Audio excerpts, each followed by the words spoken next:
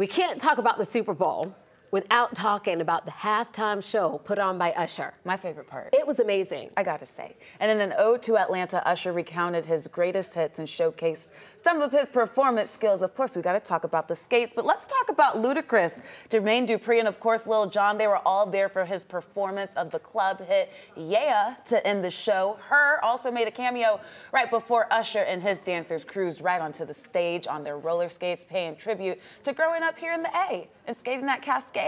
Alicia Keys and will.i.am were also part of the performance, and Usher performed this halftime show for free 99. None of the Super Bowl performers take home a salary because of the exposure the game brings. And look at this, Usher added 2 more shows here in Atlanta for later this year for his new tour following this performance.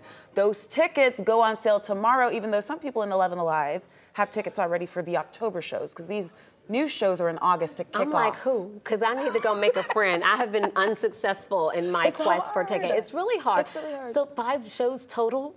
That really is a testament. Hopefully we can get in one of them.